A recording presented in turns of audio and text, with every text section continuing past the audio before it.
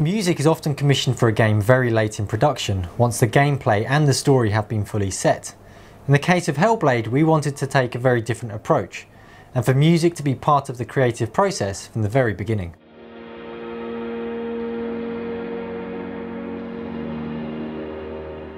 I imagined two different styles of music, one for Senua and one for the Vikings, perhaps even by different composers.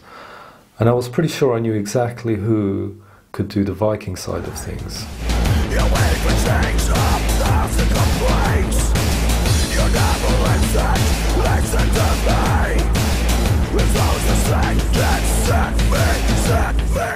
His music is very aggressive, tribal, dark, and contemporary. And he's from Norway, which is the land of the Vikings.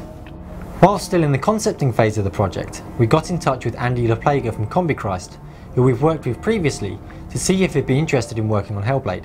It was quite interesting. We set up a Skype meeting, we were talking about everything, and it was great to be able to get into the game so early, so you can set a pace and help the creative process of the game. And now I'm here. Andy was on tour at the time, and given that he was going to be in London, Tamim took the opportunity to meet with him to go through the concept and to talk music direction. Initially, they want me to do just the battle scenes, the Viking side, but I was more interested in actually doing everything, because you could make it seamless and like one soundtrack for the whole game. We let Andy explore as much as he wanted for the first 4 weeks without any further direction. Tamim flew out to Andy's studio in Atlanta for a few days to help steer him for the next few weeks. On the first day I listened to everything that Andy had produced for Hellblade so far, and it didn't need much more direction from me. The music was diverse, it was exciting, a lot of it was unexpected, but it all seemed to fit in extremely well. I don't think they really knew what I was going to do, and I really just wanted to have free hands to explore on this. Still one of the most interesting and hardest things I've done so far, because you really have to be inventive and go into areas I've never been before, which is obviously a great opportunity as an artist.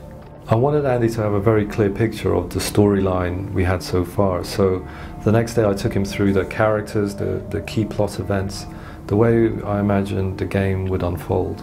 We had all the bits and pieces of stories, and it was really helpful when I could really place that on, just on a whiteboard and really fit the different tracks into the different areas. And that way I had a wider view on what was missing, what we need more of, where we can push it even further, and where we can pull it back.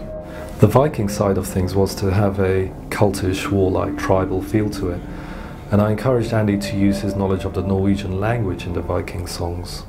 Being Norwegian, I can at least use my language and try to get more into the Norse to create that Viking era feel to it.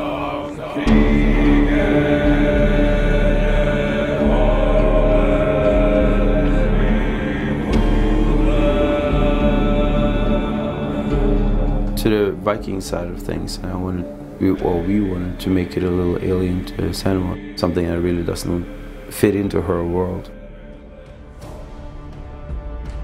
So we've been experimenting with different things, so everything from vocal pops and different types of metal, and recording organic sounds.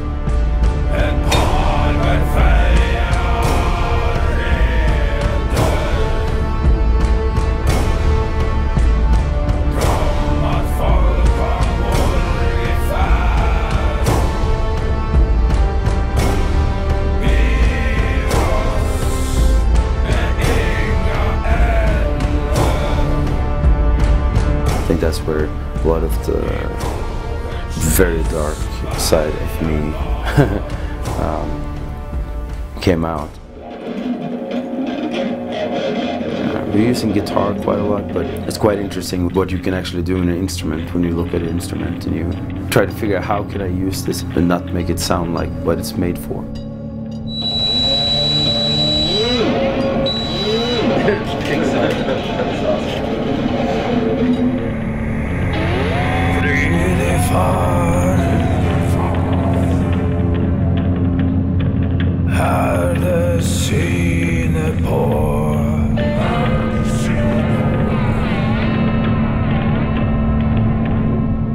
The Senua side of things was to have a completely different feel to the Viking side. And I didn't know what to expect from Andy on this front, but I was more than happy for him to experiment.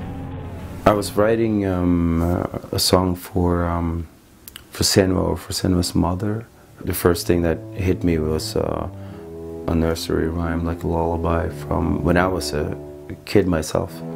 My mom would always sing to me, so it's quite surprisingly, I haven't really heard that song since I was probably 5, but it came back to me pretty fast when we tried to set yourself in that situation.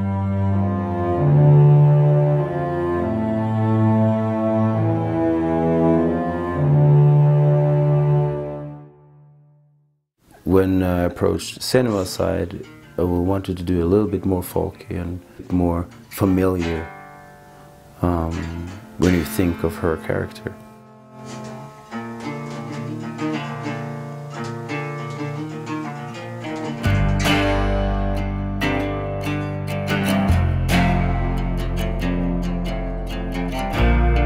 We're lost and fall for dying. The lost is mine. Lost in To be a part of the creative team and not just, you know, be hired to do music is amazing, because you get to be involved with the whole progress of the game. And I think that certain things that I do with this can shape the storyline somewhat of the game as well. Maybe opening new doors that none of us knew that even was possible. no one to hear me sing my song. No one to hear it right from wrong. I started lost for what I've done. If only follow. But what I lost, I love the most. Andy will continue working on Hellblade at key stages of production, and soon we'll be sharing one of Andy's tracks on Hellblade.com.